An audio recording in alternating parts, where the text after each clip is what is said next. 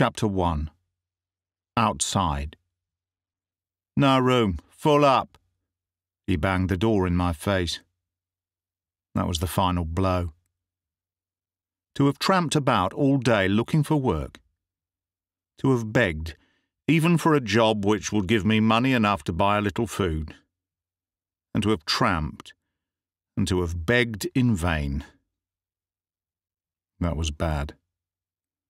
But sick at heart, depressed in mind and in body, exhausted by hunger and fatigue, to have been compelled to pocket any little pride I might have left and solicit, as the penniless, homeless tramp which indeed I was, a night's lodging in the casual ward, and to solicit it in vain, that was worse, much worse, about as bad could be. I stared stupidly at the door which had just been banged in my face. I could scarcely believe that the thing was possible. I'd hardly expected to figure as a tramp, but supposing it conceivable that I could become a tramp, that I should be refused admission to that abode of all ignominy, the tramp's ward, was to have attained a depth of misery of which never even in nightmares had I dreamed. As I stood wondering what I should do, a man slouched towards me out of the shadow of the wall. "Won't he let you in? He says it's full." "Says it's full, does he? That's the lay at Fulham. They always says it's full. They wants to keep the number down." I looked at the man askance. His head hung forward, his hands were in his trouser pockets, his clothes were rags.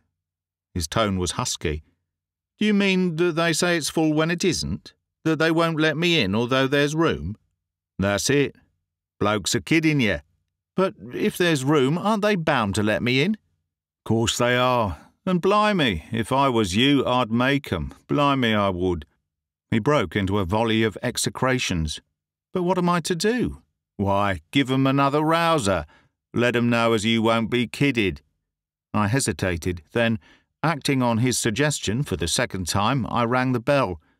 The door was flung wide open, and the grizzled pauper, who had previously responded to my summons, stood in the open doorway.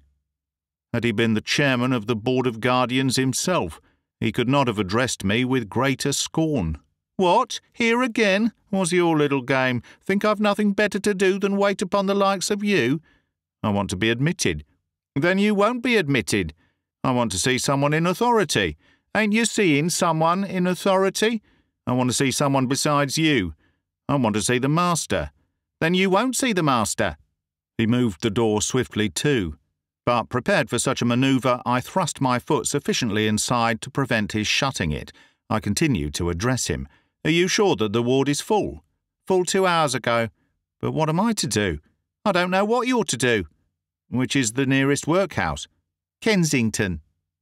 Suddenly, opening the door as he answered me, putting out his arm, he thrust me backwards. Before I could recover, the door was closed. The man in rags had continued a grim spectator of the scene. Now he spoke. "Nice bloke, ain't he?" "He's only one of the paupers. Has he any right to act as one of the officials?" "I tell you, some of them paupers is worse than the officers. A long sight worse. They thinks they owns the houses, blimey they do. Oh, it's a fine world, this is." He paused. I hesitated. For some time there had been a suspicion of rain in the air. Now it was commencing to fall in a fine but soaking drizzle. It only needed that to fill my cup to overflowing. My companion was regarding me with a sort of sullen curiosity. "Ain't you got no money?" "Not a farthing." "Done much of this sort of thing?" "It's the first time I've been to a casual ward, and it doesn't seem as if I'm going to get in now." "I thought you looked as if you was a bit fresh. What are you going to do?" "How far is it to Kensington?" "Workhouse, about 3 mile. But if I was you, I'd try St. George's." "Where's that?" "In the Fulham Road. Kensington's only a small place. They do you well there, and it's always full as soon as the door's opened. You would have more chance at St. George's." He was silent. I turned his words over in my mind, feeling as little disposed to try the one place as the other. Presently he began again. "I've travelled from Reading this day. I have tramped every foot, and all the way as I come along. I'll have a shakedown at Hammersmith, I says, and now I'm as fur off from it as ever. This is a fine country, this is. I wish every soul in it was swept into the sea. Blimey, I do. But it ain't going to go no further. I'll have a bed in Hammersmith, or I'll know the reason why. How are you going to manage it? Have you got any money? Got any money? My crikey. I look as though I had. I sound as though I had too. I ain't had no Brad, except now, and then a Brown, this last 6 months. How are you going to get a bed then? How am I going to? Why, like this way. He picked up 2 stones, one in either hand. The one in his left he flung at the glass which was over the door of the casual ward. It crashed through it and through the lamp beyond. That's how I'm going to get a bed. The door was hastily opened. The grizzled pauper reappeared. He shouted as he peered at us in the darkness. "Who done that?" "I done it, governor, and if you like you can see me do the other. It might do your eyesight good." Before the grizzled pauper could interfere, he had hurled the stone in his right hand through another pane. I felt that it was time for me to go. He was earning a night's rest at a price which, even in my extremity, I was not disposed to pay. When I left, 2 or 3 other persons had appeared upon the scene, and the man in rags was addressing them with a frankness which, in that direction, left little to be desired. I slunk away unnoticed. But I had not gone far before I had almost decided that I might as well have thrown in my fortune with the bolder wretch, and smashed a window too. Indeed, more than once my feet faltered, as I all but returned to do the feat which I had left undone. A more miserable night for an out-of-door excursion I could hardly have chosen. The rain was like a mist, and was not only drenching me to the skin, but was rendering it difficult to see more than a little distance in any direction. The neighbourhood was badly lighted. It was one in which I was a stranger. I had come to Hammersmith as a last resource. It had seemed to me that I had tried to find some occupation which would enable me to keep body and soul together in every other part of London, and that now only Hammersmith was left. And at Hammersmith even the workhouse would have none of me. Retreating from the inhospitable portal of the casual ward, I had taken the first turning to the left, and at the moment had been glad to take it. In the darkness and the rain, the locality which I was entering appeared unfinished. I seemed to be leaving civilization behind me.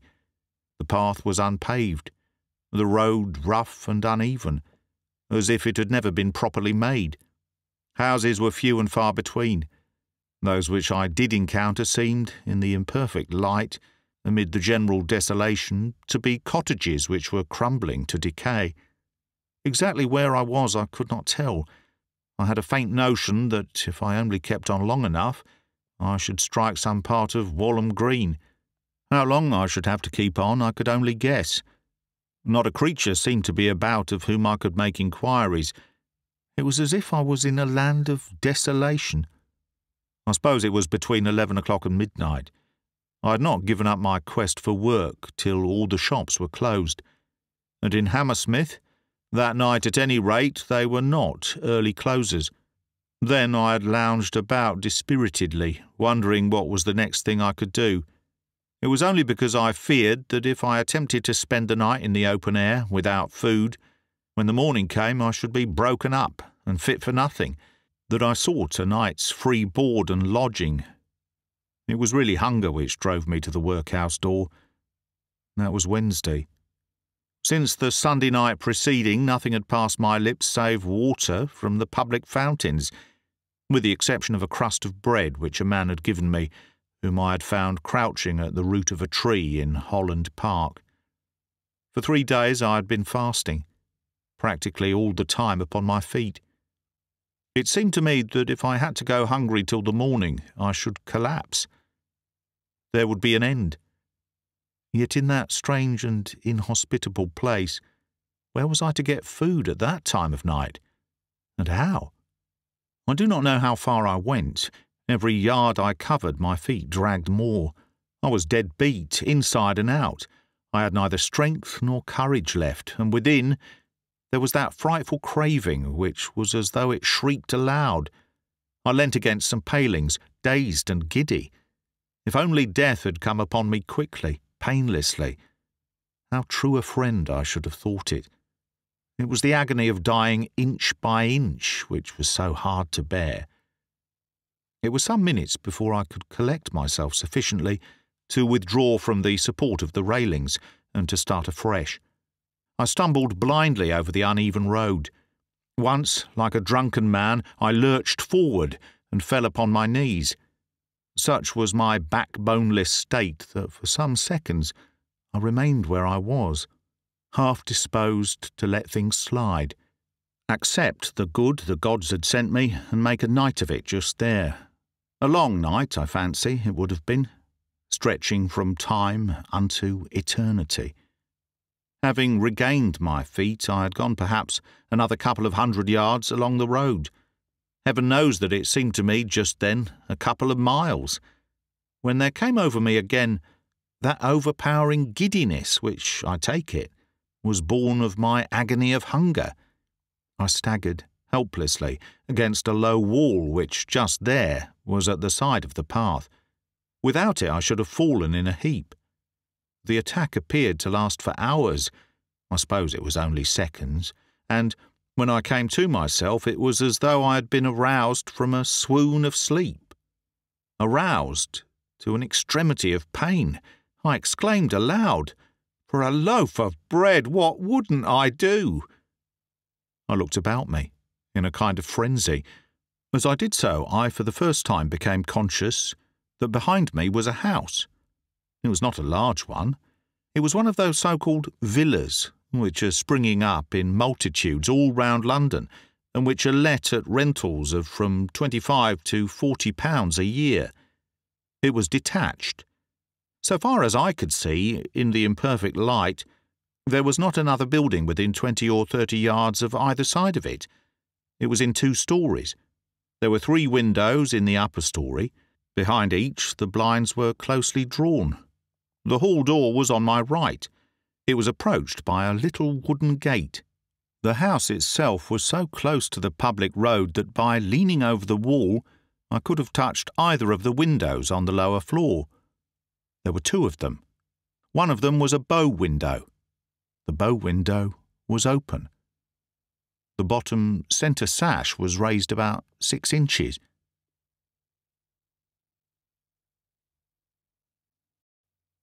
Chapter 2.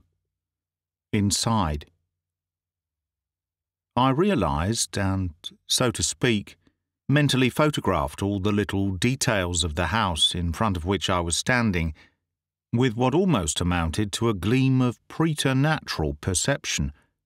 An instant before, the world swam before my eyes. I saw nothing. Now I saw everything, with a clearness which, as it were, was shocking. Above all, I saw the open window. I stared at it, conscious, as I did so, of a curious catching of the breath. It was so near to me, so very near. I had but to stretch out my hand to thrust it through the aperture. Once inside, my hand would at least be dry. How it rained out there! My scanty clothing was soaked. I was wet to the skin. I was shivering, and each second it seemed to rain still faster. My teeth were chattering. The damp was liquefying the very marrow in my bones, and inside that open window it must be, so warm, so dry. There was not a soul in sight, not a human being anywhere near. I listened. There was not a sound. I alone was at the mercy of the sodden night. Of all God's creatures, the only one unsheltered from the fountains of heaven which he had opened. There was not one to see what I might do, not one to care. I need fear no spy. Perhaps the house was empty. Nay, probably. It was my plain duty to knock at the door, rouse the inmates, and call attention to their oversight. The open window. The least they could do would be to reward me for my pains. But Suppose the place was empty. What would be the use of knocking? It would be to make a useless clatter, possibly to disturb the neighbourhood, for nothing, and even if the people were at home, I might go unrewarded. I had learned in a hard school the world's ingratitude. To have caused the window to be closed, the inviting window, the tempting window, the convenient window, and then to be no better for it after all, but still to be penniless, hopeless, hungry, out in the cold and the rain.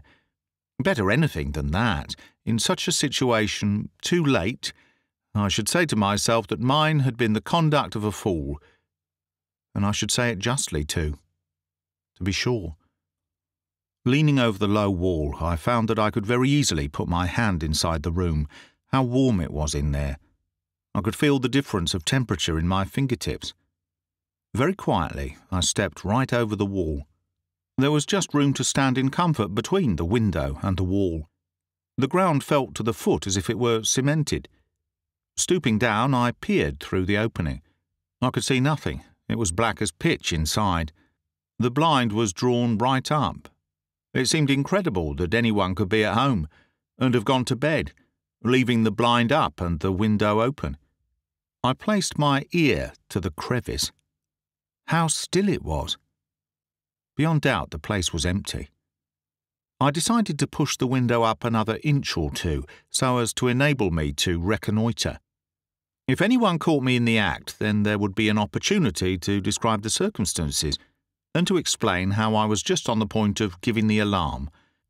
Only I must go carefully. In such damp weather it was probable that the sash would creak. Not a bit of it. It moved as readily and as noiselessly as if it had been oiled. This silence of the sash so emboldened me that I raised it more than I intended. In fact, as far as it would go. Not by a sound did it betray me. Bending over the sill, I put my head and half my body into the room, but I was no forwarder. I could see nothing. Not a thing. For all I could tell, the room might be unfurnished. Indeed, the likelihood of such an explanation began to occur to me. I might have chanced upon an empty house. In the darkness there was nothing to suggest the contrary. What was I to do? Well, if the house was empty, in such a plight as mine, I might be said to have a moral, if not a legal, right to its bare shelter. Who with a heart in his bosom would deny it me? Hardly the most punctilious landlord. Raising myself by means of the sill, I slipped my legs into the room. The moment I did so, I became conscious that, at any rate, the room was not entirely unfurnished. The floor was carpeted. I have had my feet on some good carpets in my time.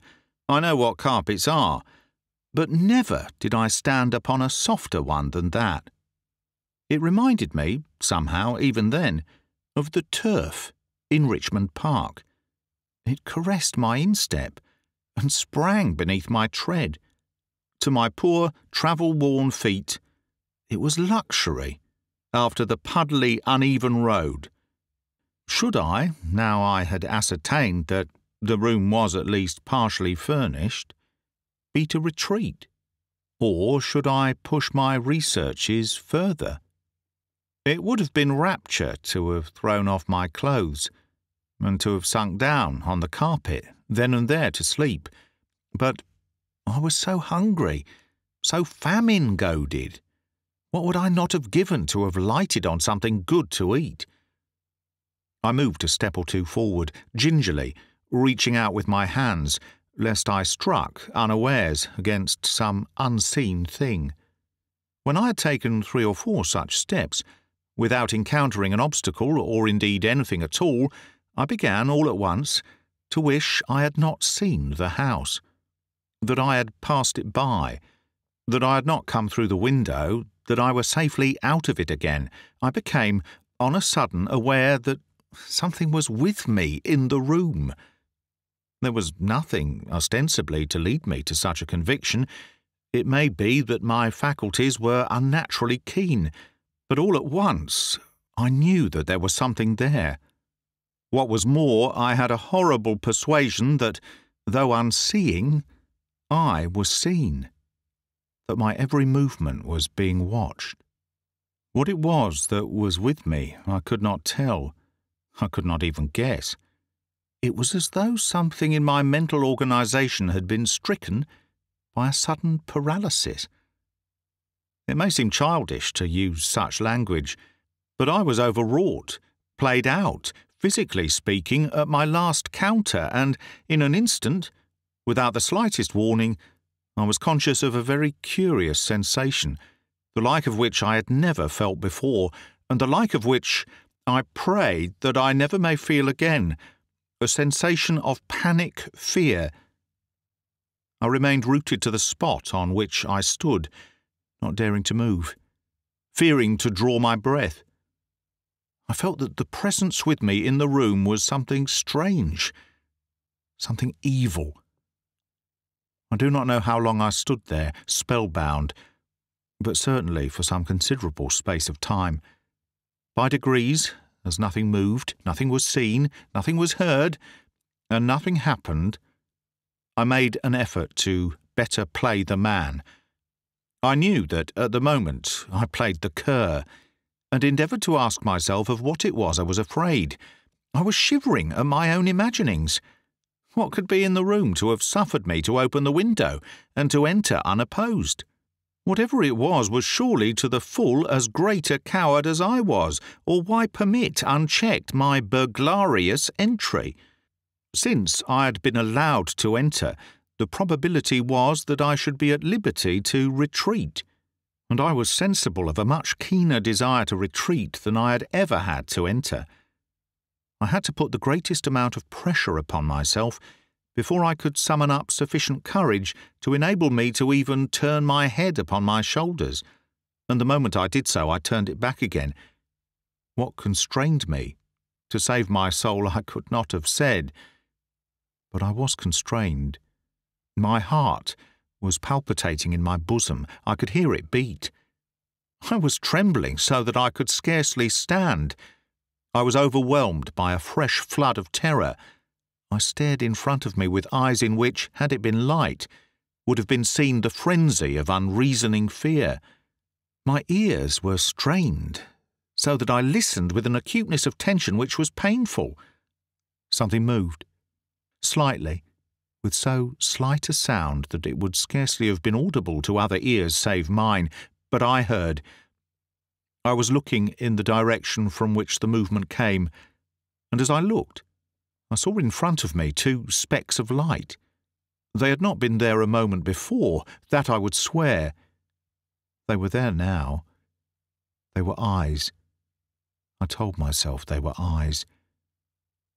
I had heard how cats' eyes gleam in the dark, though I had never seen them, and I said to myself these were cats' eyes, that the thing in front of me was nothing but a cat, but I knew I lied. I knew that these were eyes, and I knew they were not cat's eyes, but what eyes they were I did not know, nor dared to think. They moved, towards me. The creature to which the eyes belonged was coming closer. So intense was my desire to fly that I would much rather have died than stood there still, yet I could not control a limb. My limbs were as if they were not mine. The eyes came on, noiselessly. At first they were between 2 and 3 feet from the ground, but on a sudden there was a squelching sound, as if some yielding body had been squashed upon the floor. The eyes vanished, to reappear a moment afterwards at what I judged to be a distance of some 6 inches from the floor, and they again came on. So it seemed that the creature, whatever it was to which the eyes belonged, was, after all, but small. Why I did not obey the frantic longing which I had to flee from it, I cannot tell. I only know I could not. I take it that the stress and privations which I had lately undergone, and which I was even then still undergoing, had much to do with my conduct at that moment, and with the part I played in all that followed. Ordinarily, I believed that I have as high a spirit as the average man and as solid a resolution, but when one has been dragged through the valley of humiliation and plunged again and again into the waters of bitterness and privation, a man can be constrained to a course of action of which, in his happier moments, he would have deemed himself incapable. I know this of my own knowledge.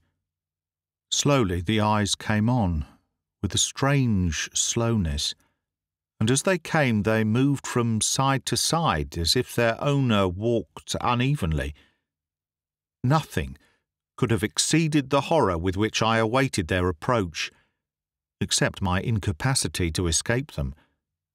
Not for an instant did my glance pass from them. I could not have shut my eyes for all the gold the world contains, so that as they came closer I had to look right down to what seemed to be almost the level of my feet.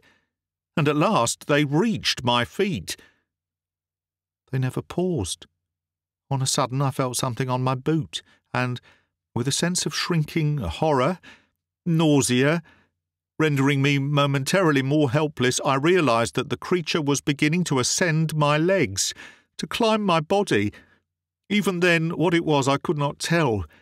It mounted me apparently with as much ease as if I had been horizontal instead of perpendicular. It was as though it were some gigantic spider, a spider of nightmares, a monstrous conception of some dreadful vision. It pressed lightly against my clothing with what might for all the world have been spider's legs. There was an amazing host of them. I felt the pressure of each separate one. They embraced me softly, stickily, as if the creature glued and unglued them each time it moved. Higher and higher, it had gained my loins. It was moving towards the pit of my stomach. The helplessness with which I suffered its invasion was not the least part of my agony. It was that helplessness which we know in dreadful dreams. I understood quite well that if I did but give myself a hearty shake, the creature would fall off. But I had not a muscle at my command. As the creature mounted, its eyes began to play the part of two small lamps. They positively emitted rays of light. By their rays I began to perceive faint outlines of its body. It seemed larger than I had supposed. Either the body itself was slightly phosphorescent, or it was of a peculiar yellow hue. It gleamed in the darkness. What it was, there was still nothing to positively show, but the impression grew upon me that it was some member of the spider family, some monstrous member, of the like of which I had never heard or read. It was heavy, so heavy indeed that I wondered how, with so slight a pressure, it managed to retain its hold. That it did so by the aid of some adhesive substance at the end of its legs, I was sure. I could feel it stick. Its weight increased as it ascended, and it smelt. I had been for some time aware that it emitted an unpleasant, fetid odour.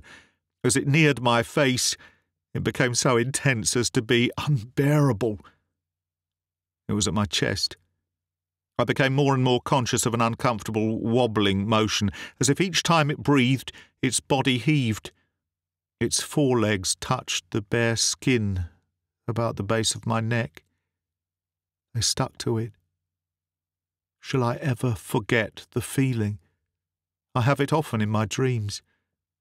While it hung on with those in front, it seemed to draw its other legs up after it. It crawled up my neck with hideous slowness, a quarter of an inch at a time, its weight compelling me to brace the muscles of my back. It reached my chin, it touched my lips, and I stood still and bore it all, while it enveloped my face with its huge, slimy, evil-smelling body and embraced me with its myriad legs. The horror of it made me mad. I shook myself like one stricken by the shaking ague. I shook the creature off. It squashed upon the floor. Shrieking like some lost spirit, turning, I dashed towards the window. As I went, my foot catching in some obstacle, I fell headlong to the floor. Picking myself up as quickly as I could, I resumed my flight, rain or no rain. Oh, to get out of that room! I already had my hand upon the sill.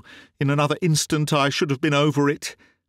Then, despite my hunger, my fatigues, let anyone have stopped me if they could, when someone behind me struck a light.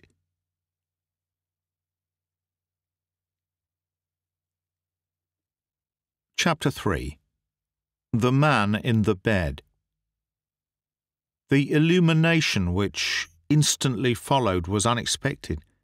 It startled me, causing a moment's check, from which I was just recovering when a voice said, "Keep still." There was a quality in the voice which I cannot describe, not only an accent of command, but a something malicious, a something saturnine. It was a little guttural, though whether it was a man speaking, I could not have positively said. But I had no doubt it was a foreigner. It was the most disagreeable voice I had ever heard, and it had on me the most disagreeable effect, for when it said, "Keep still," I kept still. It was as though there was nothing else for me to do. "Turn round." I turned round, mechanically, like an automaton. Such passivity was worse than undignified. It was galling. I knew that well. I resented it with secret rage. But in that room, in that presence, I was invertebrate. When I turned, I found myself confronting someone who was lying in bed. At the head of the bed was a shelf. On the shelf was a small lamp, which gave the most brilliant light I had ever seen. It caught me full in the eyes, having on me such a blinding effect that for some seconds I could see nothing. Throughout the whole of that strange interview I cannot affirm that I saw clearly. The dazzling glare caused dancing specks to obscure my vision, yet, after an interval of time, I did see something, and what I did see I'd rather have left unseen. I saw someone in front of me lying in a bed. I could not at once decide if it was a man or a woman. Indeed, at first I doubted if it was anything human, but afterwards I knew it to be a man, for this reason, if for no other, that it was impossible such a creature could be feminine. The bedclothes were drawn up to his shoulders, only his head was visible. He lay on his left side, his head resting on his left hand, motionless, eyeing me, as if he sought to read my inmost soul, and in very truth I believe he read it. His age I could not guess. Such a look of age I had never imagined. Had he asserted that he had been living through the ages, I should have been forced to admit that at least he looked it. And yet I felt that it was quite within the range of possibility that he was no older than myself. There was a vitality in his eyes which was startling. It might have been that he had been afflicted by some terrible disease, and it was that which had made him so supernaturally ugly. There was not a hair upon his face or head, but, to make up for it, the skin, which was a saffron yellow, was an amazing mass of wrinkles. The cranium, and, indeed, the whole skull, was so small as to be disagreeably suggestive of something animal. The nose, on the other hand, was abnormally large. So extravagant were its dimensions, and so peculiar its shape, it resembled the beak of some bird of prey. A characteristic of the face, and an uncomfortable one, was that, practically, it stopped short at the mouth. The mouth, with its blubber lips, came immediately underneath the nose, and chin, to all intents and purposes, there was none. This deformity, for the absence of chin amounted to that, it was which gave to the face the appearance of something not human. That, and the eyes. For so marked a feature of the man were his eyes that ere long it seemed to me that he was nothing but eyes. His eyes ran literally across the whole of the upper portion of his face, Remember, the face was unwontedly small and the columna of the nose was razor-edged. They were long, and they looked out of narrow windows, and they seemed to be lighted by some internal radiance, for they shone out like lamps in a lighthouse tower. Escape them I could not, while, as I endeavoured to meet them, it was as if I shrivelled into nothingness. Never before had I realised what was meant by the power of the eye.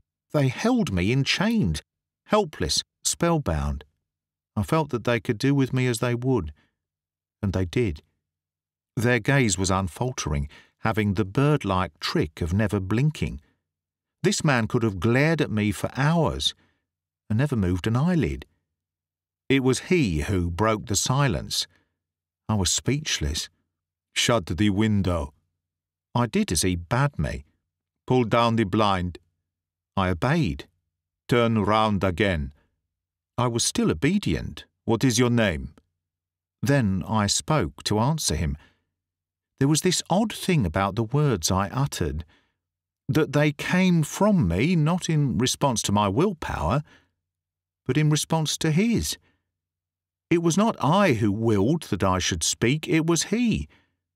What he willed that I should say, I said.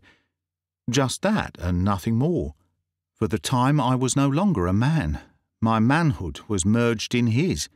I was, in the extremest sense, an example of passive obedience. "Robert Holt." "What are you?" "A clerk." "You look as if you were a clerk." There was a flame of scorn in his voice which scorched me even then. "What sort of a clerk are you?" "I am out of a situation." "You look as if you were out of a situation." Again the scorn. "Are you the sort of clerk who is always out of a situation?" "You are a thief." "I am not a thief." "Do clerks come through the window?" I was still, he putting no constraint on me to speak. "Why did you come through the window?" "Because it was open." "So, do you always come through a window which is open?" "No." "Then why through this?" "Because I was wet, and cold, and hungry, and tired." The words came from me as if he had dragged them one by one, which in fact he did. "Have you no home?" "No." "Money?" "No." "Friends?" "No." "Then what sort of a clerk are you?" I did not answer him. I did not know what it was he wished me to say. I was the victim of bad luck, nothing else, I swear it. Misfortune had followed hard upon misfortune. The firm, by whom I had been employed for years, suspended payment. I obtained a situation with one of their creditors, at a lower salary. They reduced their staff, which entailed my going. After an interval, I obtained a temporary engagement. The occasion which required my services passed, and I with it. After another and a longer interval, I again found temporary employment, the pay for which was but a pittance. When that was over, I could find nothing. That was 9 months ago, and since then I had not earned a penny. It is so easy to grow shabby when you are on the everlasting tramp, and living on your stock of clothes. I had trudged all over London in search of work. Work of any kind would have been welcome, so long as it would have enabled me to keep body and soul together. And I had trudged in vain. Now I had been refused admittance as a casual. How easy is the descent! But I did not tell the man lying on the bed all this. He did not wish to hear. Had he wished, he would have made me tell him. It may be that he read my story, unspoken though it was. It is conceivable. His eyes had powers of penetration which were peculiarly their own, that I know. "Undress." When he spoke again, that was what he said, in those guttural tones of his. in which there was a reminiscence of some foreign land. I obeyed, letting my sodden, shabby clothes fall anyhow upon the floor. A look came on his face as I stood naked in front of him, which, if it was meant for a smile, was a satire's smile, and which filled me with a sensation of shuddering repulsion. "What a white skin you have! How white! What would I not give for a skin as white as that? Ah, yes." He paused, devouring me with his glances, then continued, "Go to the cupboard. You will find a cloak. Put it on." I went to a cupboard which was in a corner of the room, his eyes following me as I moved. It was full of clothing, garments which might have formed the stock in trade of a costumier whose speciality was providing costumes for masquerades. A long dark cloak hung on a peg. My hand moved towards it, apparently of its own volition. I put it on, its ample folds falling to my feet. "In the other cupboard you will find meat and bread and wine. Eat and drink." On the opposite side of the room, near the head of his bed, there was a second cupboard. In this, upon a shelf, I found what looked like pressed beef, several round cakes of what tasted like rye bread, and some thin, sour wine in a straw-covered flask. But I was in no mood to criticise. I crammed myself, I believe, like some famished wolf, he watching me in silence all the time. When I had done, which was when I had eaten and drunk as much as I could hold, there returned to his face that satire's grin. "I would that I could eat and drink like that. Ah, yes. Put back what is left." I put it back, which seemed an unnecessary exertion. There was so little to put. "Look me in the face." I looked him in the face, and immediately became conscious as I did so that something was going from me, the capacity, as it were, to be myself. His eyes grew larger and larger, till they seemed to fill all space, till I became lost in their immensity. He moved his hand, doing something to me, I know not what, as it passed through the air, cutting the solid ground from underneath my feet, so that I fell headlong to the ground. Where I fell, there I lay, like a log, and the light went out.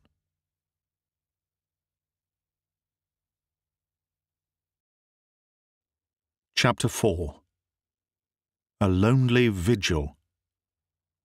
I knew that the light went out, for not the least singular, nor indeed the least distressing part of my condition was the fact that, to the best of my knowledge and belief, I never once lost consciousness during the long hours which followed.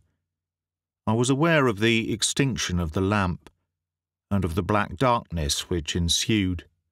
I heard a rustling sound as if the man in the bed was settling himself between the sheets. Then all was still. And throughout that interminable night I remained, my brain awake, my body dead, waiting, watching for the day. What had happened to me I could not guess. That I probably wore some of the external evidences of death my instinct told me. I knew I did. Paradoxical though it may sound, I felt as a man might feel who had actually died. As in moments of speculation in the days gone by, I had imagined it as quite possible that he would feel. It is very far from certain that feeling necessarily expires with what we call life. I continually asked myself if I could be dead. The inquiry pressed itself on me with awful iteration. Does the body die and the brain, the I, the ego, still live on? God only knows. But then, the agony of the thought. The hours passed. By slow degrees the silence was eclipsed. Sounds of traffic, of hurrying footsteps, life, were ushers of the morn. Outside the window, sparrows twittered, a cat mewed, a dog barked. There was the clatter of a milk can. Shafts of light stole past the blind, increasing in intensity. It still rained. Now and again it pattered against the pane. The wind must have shifted, because for the first time there came, on a sudden, the clang of a distant clock striking the hour. 7. Then, with the interval of a lifetime between each chiming, 8, 9, 10. So far, in the room itself, there had not been a sound. When the clock had struck 10, as it seemed to me, years ago, there came a rustling noise from the direction of the bed. Feet stepped upon the floor, moving towards where I was lying. It was, of course, now broad day, and I presently perceived that a figure, clad in some queer coloured garment, was standing at my side, looking down at me. It stooped, then knelt. My only covering was unceremoniously thrown from off me, so that I lay there in my nakedness. Fingers prodded me then and there, as if I had been some beast ready for the butcher's stall. A face looked into mine, and in front of me were those dreadful eyes. Then, whether I was dead or living, I said to myself that this could be nothing human. Nothing fashioned in God's image could wear such a shape as that. Fingers were pressed into my cheeks, they were thrust into my mouth, they touched my staring eyes, shut my eyelids, then opened them again, and, horror of horrors, the blubber lips were pressed to mine. The soul of something evil entered into me, in the guise of a kiss. Then this travesty of manhood reascended to his feet and said, whether speaking to me or to himself I could not tell, "Dead, dead, as good as dead. And better, we'll have him buried." He moved away from me. I heard a door open and shut, and knew that he was gone. And he continued gone throughout the day. I had no actual knowledge of his issuing out into the street, but he must have done so because the house appeared deserted. What had become of the dreadful creature of the night before I could not guess. My first fear was that he had left it behind him in the room with me. It might be as a sort of watchdog. But as the minutes and the hours passed and there was still no sign or sound of anything living, I concluded that if the thing was there it was possibly as helpless as myself, and that during its owner's absence, at any rate, I had nothing to fear from its too pressing attentions. That, with the exception of myself, the house held nothing human. I had strong presumptive proof more than once in the course of the day. Several times, both in the morning and the afternoon, people without endeavoured to attract the attention of whoever was within. Vehicles, probably tradesmen's carts, drew up in front, their stopping being followed by more or less assiduous assaults upon the knocker and the bell, but in every case their appeals remained unheeded. Whatever it was they wanted, they had to go unsatisfied away. Lying there, torpid, with nothing to do but listen, I was, possibly, struck by very little, but it did occur to me that one among the callers was more persistent than the rest. The distant clock had just struck noon when I heard the gate open and someone approached the front door. Since nothing but silence followed, I supposed that the occupant of the place had returned, and had chosen to do so as silently as he had gone. Presently, however, there came from the doorstep a slight but peculiar call, as if a rat was squeaking. It was repeated 3 times, and then there was the sound of footsteps quietly retreating, and the gate reclosing.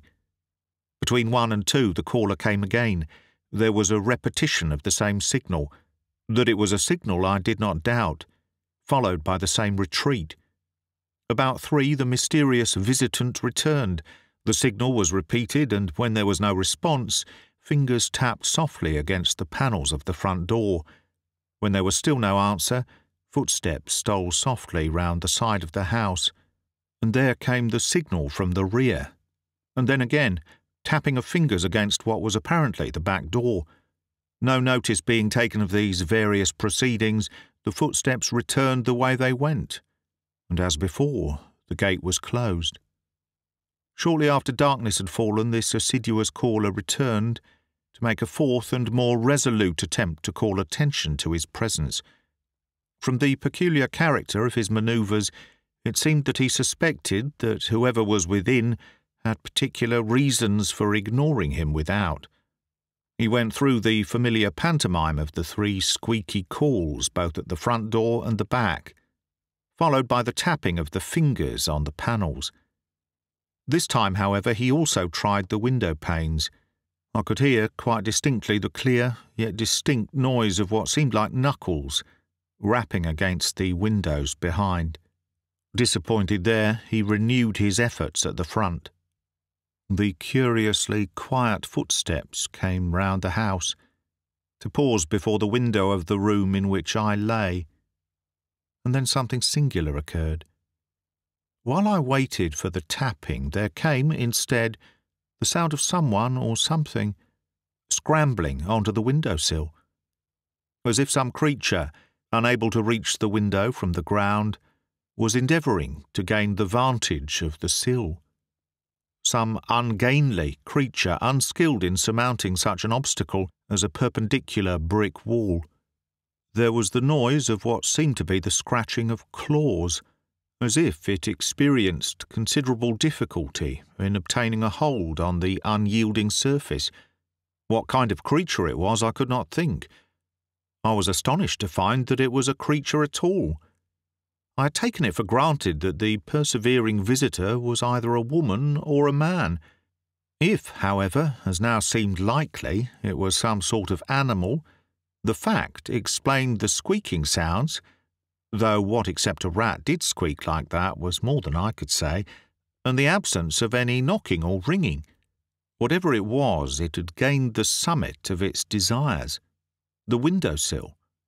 It panted as if its efforts at climbing had made it short of breath. Then began the tapping. In the light of my new discovery, I perceived clearly enough that the tapping was hardly that which was likely to be the product of human fingers. It was sharp and definite, rather resembling the striking of the point of a nail against the glass.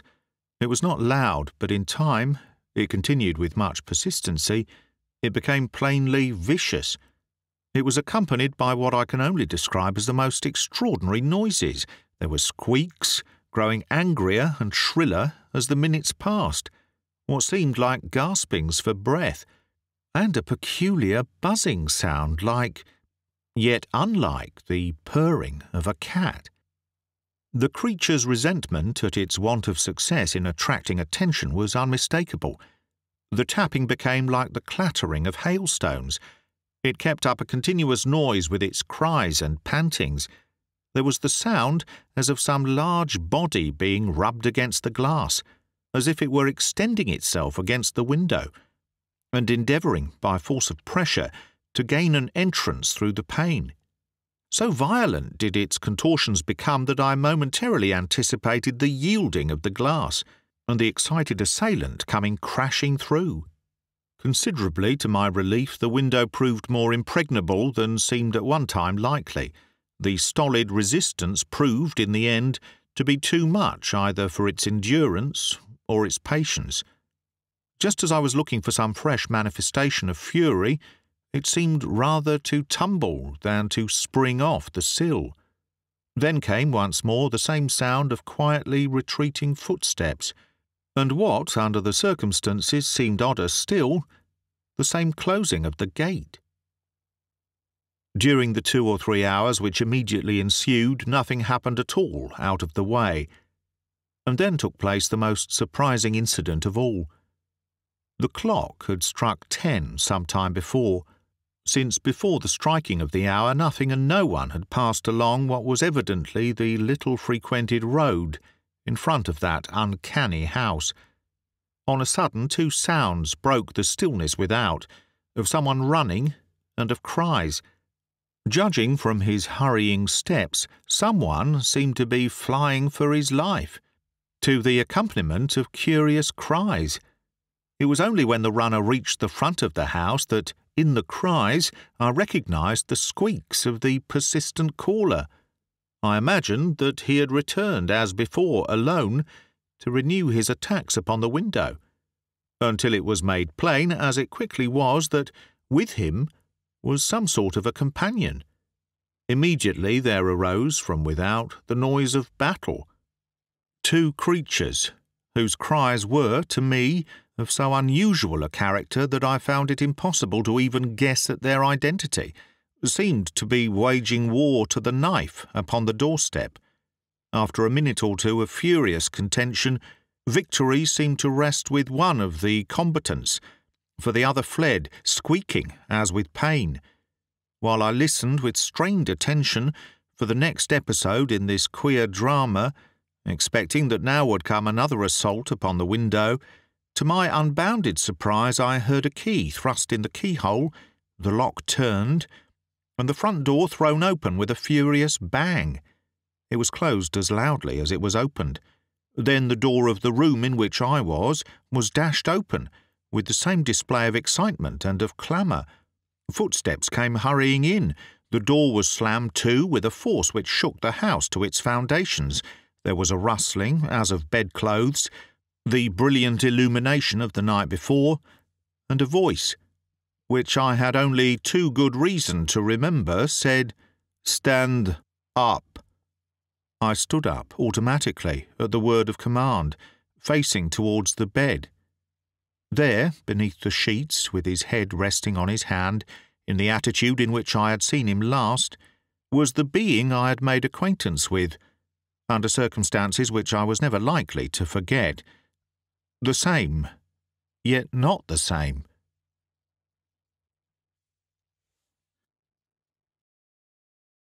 Chapter 5.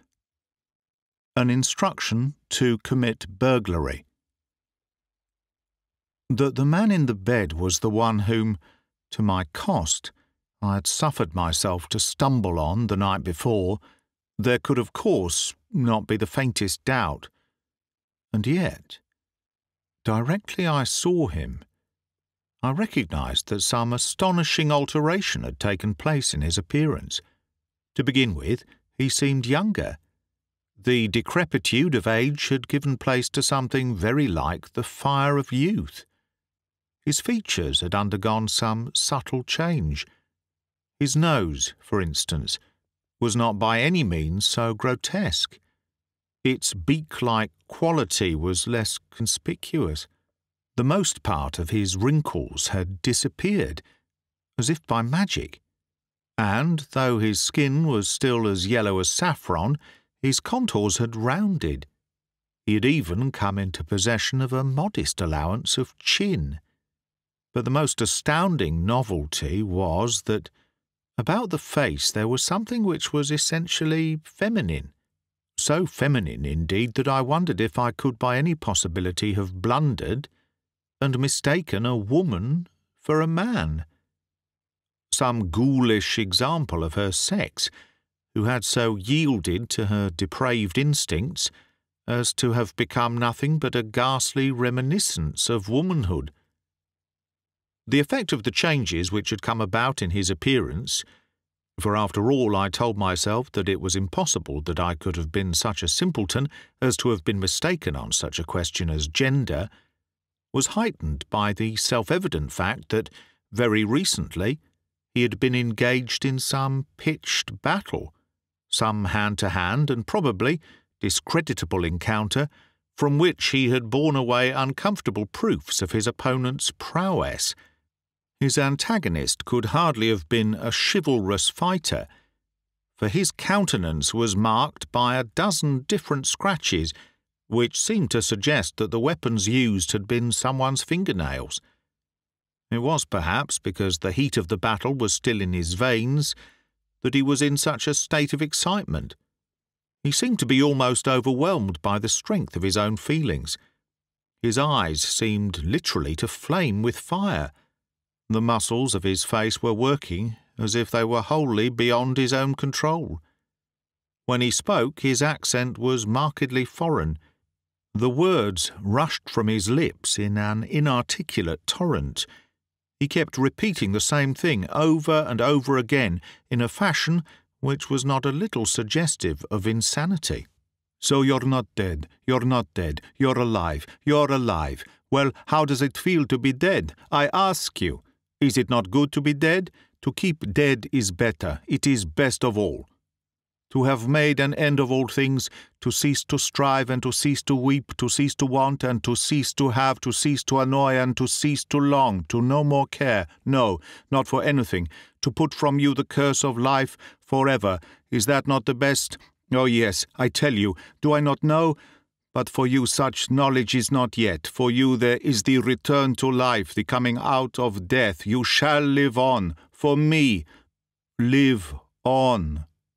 He made a movement with his hand, and directly he did so, it happened, as on the previous evening, that a metamorphosis took place in the very abysses of my being.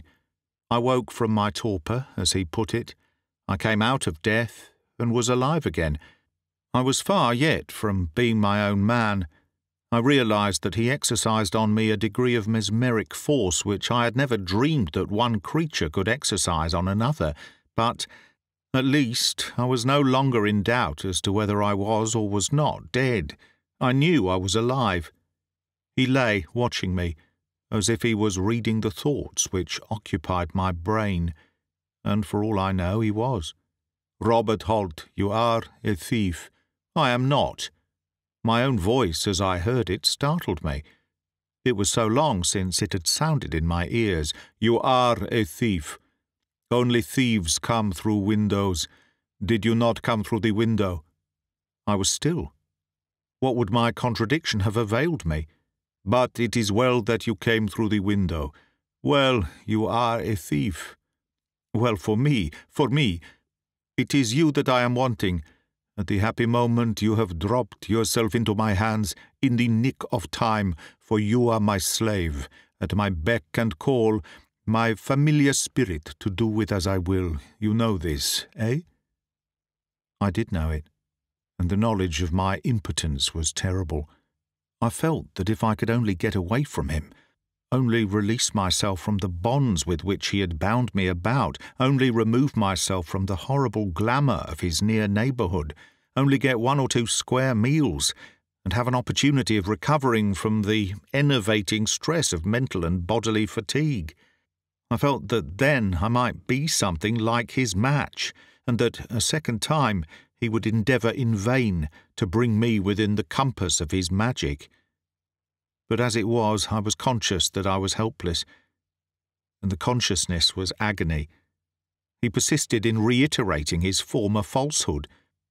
"I say you are a thief, Robert Holt, a thief. You came through a window for your own pleasure, now you will go through a window for mine. Not this window, but another."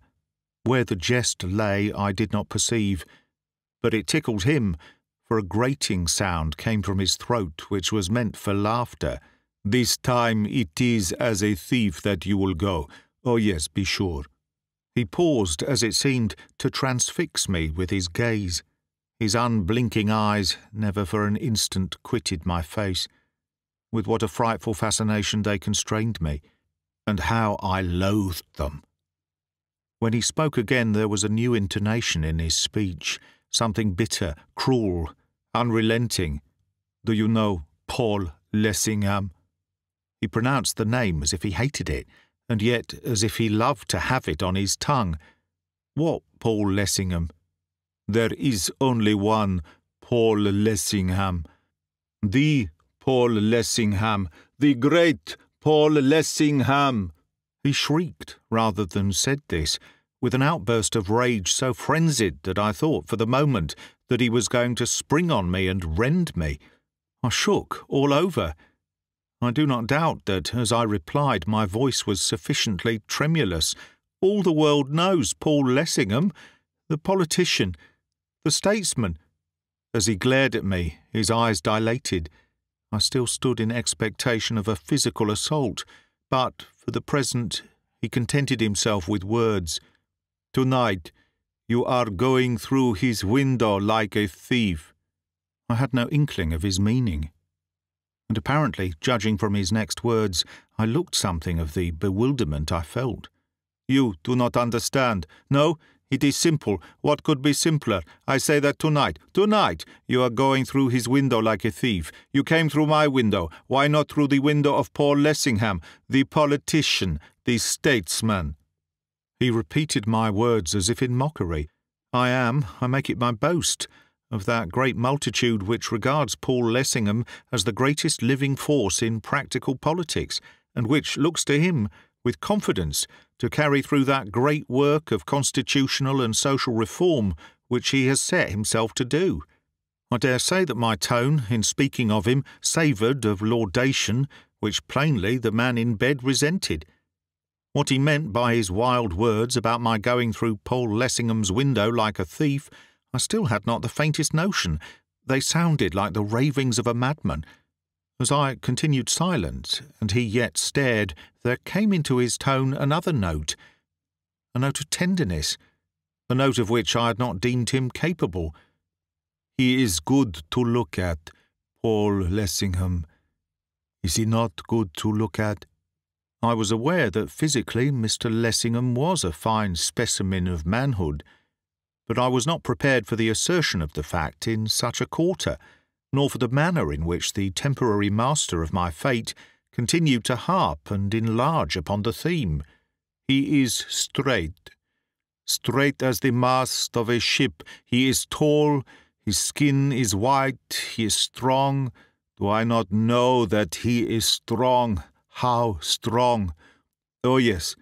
Is there a better thing than to be his wife, his well-beloved, the light of his eyes? Is there for a woman a happier chance? Oh, no, not one. His wife, Paul Lessingham."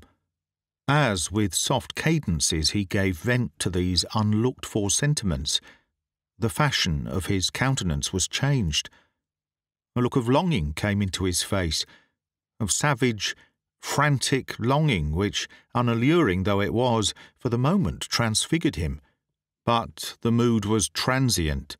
To be his wife, oh yes, the wife of his scorn, the despised and rejected. The return to the venom of his former bitterness was rapid. I could not but feel that this was the natural man, though why a creature such as he was should go out of his way to apostrophize in such a manner a publicist of Mr. Lessingham's eminence, surpassed my comprehension, yet he stuck to his subject like a leech, as if it had been one in which he had an engrossing personal interest. "He is a devil, hard as the granite rock, cold as the snows of Ararat. In him there is none of life's warm blood. He is accursed, he is false, aye, false as the fables of those who lie for love of lies. He is all treachery. Her whom he has taken to his bosom he would put away from him as if she had never been. He would steal from her like a thief in the night. He would forget she ever was. But the avenger follows after, lurking in the shadows, hiding among the rocks, waiting, watching, till his time shall come, and it shall come, the day of the avenger. Aye, the day." Raising himself to a sitting posture, he threw his arms above his head and shrieked with a demoniac fury. Presently he became a trifle calmer. Reverting to his recumbent position, resting his head upon his hand, he eyed me steadily, then asked me a question which struck me as being, under the circumstances, more than a little singular. "You know this house, the house of the great Paul Lessingham, the politician, the statesman?" "I do not." "You lie, you do." The words came from him with a sort of snarl, as if he would have lashed me across the face with them. "I do not. Men in my position are not acquainted with the residences of men in his. I may at some time have seen his address in print, but if so, I've forgotten it." He looked at me intently for some moments, as if to learn if I spoke the truth, and apparently at last was satisfied that I did. "You do not know it? Well, I will show it you. I will show you the house of the great Paul Lessingham." What he meant I did not know, but I was soon to learn. An astounding revelation it proved to be. There was about his manner something hardly human, something which, for want of a better phrase, I would call vulpine. In his tone there was a mixture of mockery and bitterness, as if he wished his words to have the effect of corrosive sublimate, and to sear me as he uttered them. "Listen with all your ears, give me your whole attention, hearken to my bidding, so that you may do as I bid you. Not that I fear your obedience, oh no." He paused, as if to enable me to fully realize the picture of my helplessness conjured up by his jibes. "You came through my window like a thief. You will go through my window like a fool. You will go to the house of the great Paul Lessingham. You say you do not know it? Well, I will show it you. I will be your guide. Unseen in the darkness and the night, I will stalk beside you and will lead you to where I would have you go. You will go just as you are, with bare feet and head uncovered, and with but a single garment to hide your nakedness. You will be cold, your feet will be cut and bleeding, but what better does a thief deserve? If any see you, at the least they will take you for a madman. There will be trouble, but have no fear, bear a bold heart. None shall see you while I stalk at your side.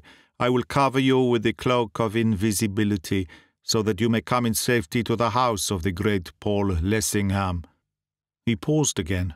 What he said, wild and wanton though it was beginning to fill me with a sense of the most extreme discomfort.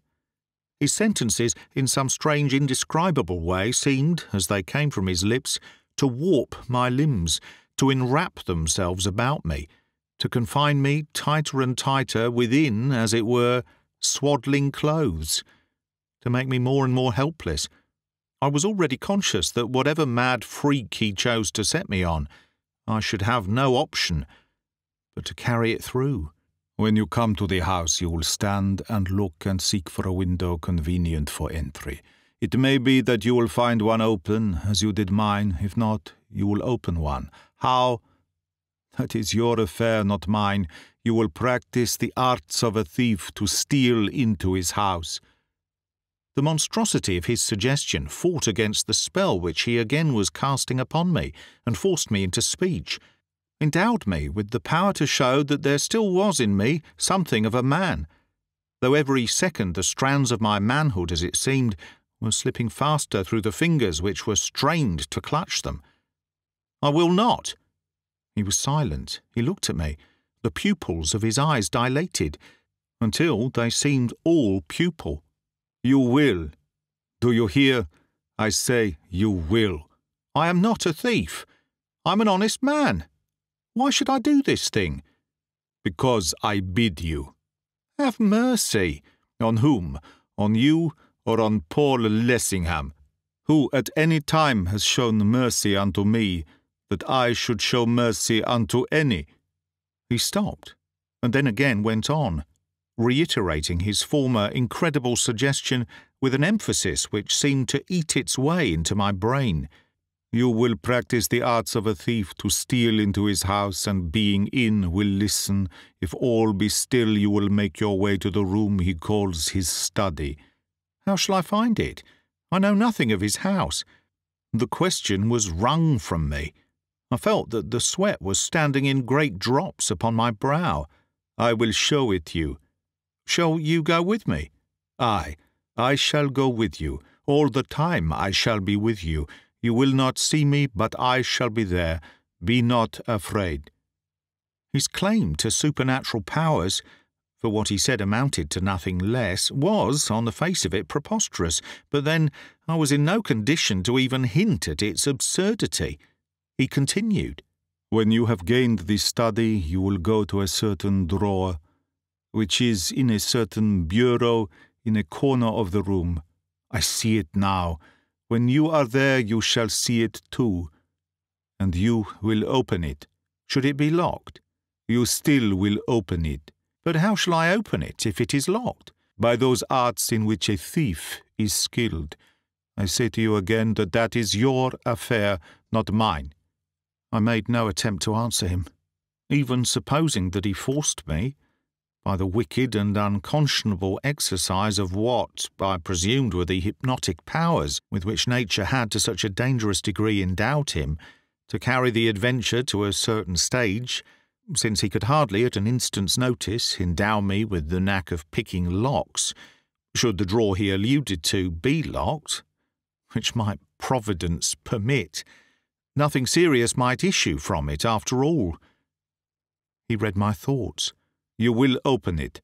Though it be doubly and trebly locked, I say that you will open it. In it you will find—" He hesitated, as if to reflect. "Some letters. It may be 2 or 3, I know not just how many. They are bound about by a silken ribbon.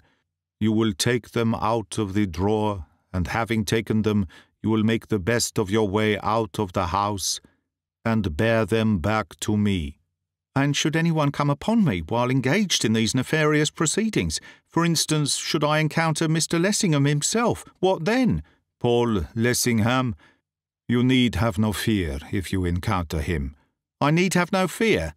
If he finds me in his own house at dead of night, committing burglary?" "You need have no fear of him." "On your account or on my own?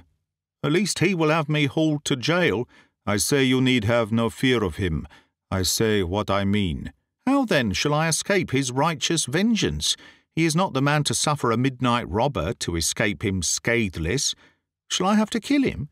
"You will not touch him with a finger, nor will he touch you." "By what spell shall I prevent him?" "By the spell of 2 words." "What words are they?"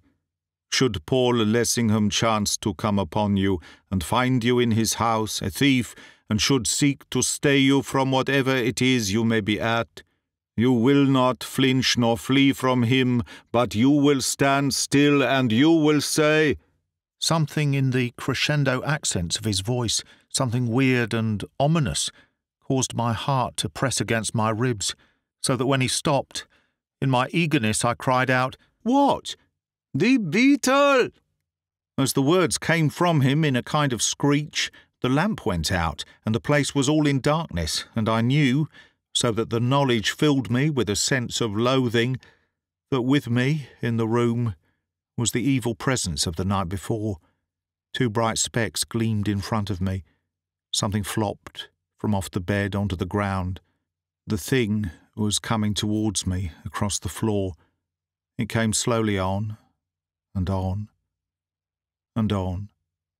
I stood still, speechless in the sickness of my horror, until, on my bare feet, it touched me with slimy feelers, and my terror lest it should creep up my naked body lent me voice, and I fell shrieking like a soul in agony.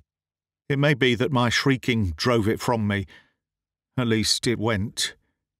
I knew it went, and all was still, until, on a sudden, the lamp flamed out again, and there, lying as before in bed, glaring at me with his baleful eyes, was the being whom, in my folly or in my wisdom, whichever it was, I was beginning to credit with the possession of unhallowed, unlawful powers. You will say that to him, those 2 words, they only, no more, and you will see what you will see. But Paul Lessingham is a man of resolution. Should he persist in interference, or seek to hinder you, you will say those 2 words again. You need do no more. Twice will suffice, I promise you. Now go. Draw up the blind, open the window, climb through it. Hasten to do what I have bidden you. I wait here for your return, and all the way I shall be with you.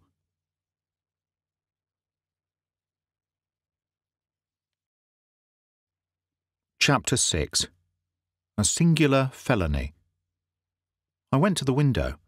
I drew up the blind, unlatching the sash. I threw it open, and clad, or rather unclad as I was, I clambered through it into the open air. I was not only incapable of resistance, I was incapable of distinctly formulating the desire to offer resistance. Some compelling influence moved me hither and thither, with completest disregard of whether I would or would not. And yet, when I found myself without, I was conscious of a sense of exultation at having escaped from the miasmic atmosphere of that room of unholy memories, and a faint hope began to dawn within my bosom that, as I increased the distance between myself and it, I might shake off something of the nightmare helplessness which numbed and tortured me. I lingered for a moment by the window, then stepped over the short dividing wall into the street. And then again I lingered. My condition was one of dual personality. While physically I was bound, mentally, to a considerable extent, I was free. But this measure of freedom on my mental side made my plight no better. For among other things I realized what a ridiculous figure I must be cutting, barefooted and bareheaded, abroad at such an hour of the night, in such a boisterous breeze, for I quickly discovered that the wind amounted to something like a gale. Apart from all other considerations, the notion of parading the streets in such a condition filled me with profound disgust, and I do believe that if my tyrannical oppressor had only permitted me to attire myself in my own garments, I should have started with a comparatively light heart on the felonious mission on which he apparently was sending me.